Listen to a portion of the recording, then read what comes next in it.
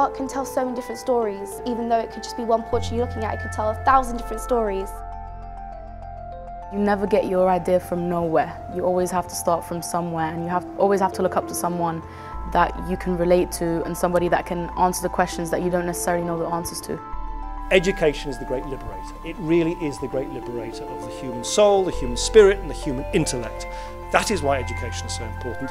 That is embodied in the life and work of Naz Bokhari, and that is now also distilled in so much of the work of the Naz Legacy Foundation.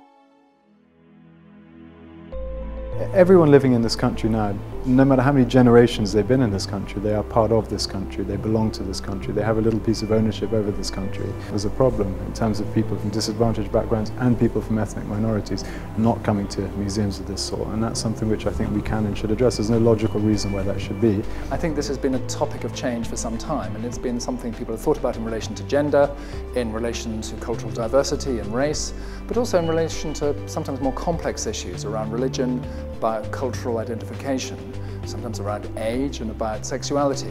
Any of these are factors that make one think, well, who are museums for, and how can we make sure that they're for everybody who wants to find a use for them, an engagement with them, and to get inspiration from them. Helping young people to broaden their minds and their horizons through arts, music, visits to galleries, museums, all this education, encouragement, encounter and experience helps to keep blinkers off the eyes and chips off the shoulders. And to look at these youngsters who had not been to the gallery before, and I suspect probably didn't realise that actually they were going to be exposed to a portrait, and I could see it in their reactions, which really, really spoke to them. Tell me what's the first thing that struck you about this painting? You see that the glare he's giving is very pure and innocent, so it shows that he was a kind and responsible person. Do you see suffering in his face? Or? I see like a sort of rebellious sort of character. Building their own confidence and understanding their own views and being able to express those and the different ways of seeing and understanding each other is really important. Living where they live in the inner city estate, they have very little opportunity to come out and experience the day they're having today. Naturally, it inspires questions in them. To show the diversity shown with the portraits, that really reflects our school and reflects our community. I think it's expanded and broadened their horizons, which is an important part of their learning. I was really inspired by all the paintings and the stories behind them. Hearing the stories behind the people in the art, I think we'll have a broader aspect on and a broader view on life in general. I just thought pictures are pictures, but then they had so much history behind them, and you learn more about the past and you can change the future. Diallo's painting. He didn't try to blend in with the society that he was living in.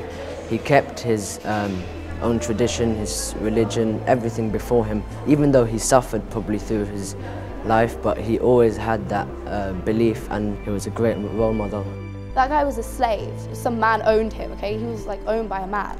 But he still managed to get to the status and position that he's in now. And look, we're talking about him how many years after his death, and there are pictures of him in galleries. We need somebody to look up to and to know that if they did it, why can't we? We all have a duty as adults, we all have a duty as society, we all have a duty as teachers especially, to introduce children to thoughts, experiences, to inspiration, and to great art and to great teaching which they otherwise would not have access to, so that they can think big and dream big about their own futures.